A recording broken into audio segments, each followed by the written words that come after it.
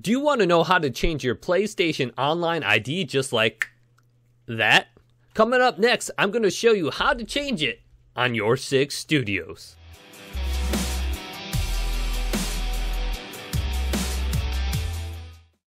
On the top bar of the PlayStation 4 menu, scroll on over to Settings. Go down to Account Management and select that.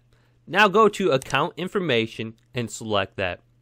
And from here, we are going to want to go down to Profile.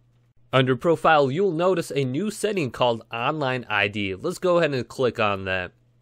Doing so will allow us to change our online ID. We're going to have to read through this important information beforehand, however, because there are some things you will need to take into consideration. Because you may lose access to content you already bought in the past through DLC. Also, you may lose progression in games. And unfortunately, some parts of games and applications may not work properly. And your previous online ID still may remain visible to you and others in some places. For further information about this, go to PlayStation.com/onlineid/games. So after the word of warning, let's go ahead and press accept.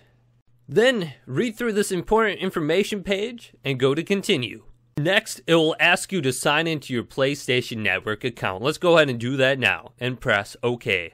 On the next page, we will be able to create our new online ID. Now, the first time you change it, it's going to be free. However, the next time you change it, it's going to be $4.99 if you're a PlayStation Plus member, or if you're not, it's going to be $9.99. Also, if you want to revert back to your original online ID, that will be free also. For my new online ID, I'm going to put YT-YourSixStudios. Now, press confirm. On the next page, it's going to ask you, it's going to give you the option to keep your new ID by your old ID in parentheses so your friends can recognize you. However, this is just for your friends and not people online in games. And it will only last 30 days.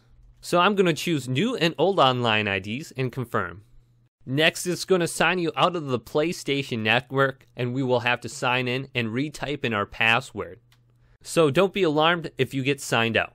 Upon signing in, our PlayStation Network online ID should be changed. Let's go ahead and check mine right now. I'm going to go under my profile section and look to see if my online ID has changed. And it has.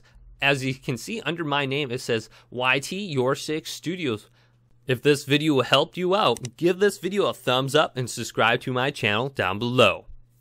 And check out some of the other content coming up next on YourSixStudios.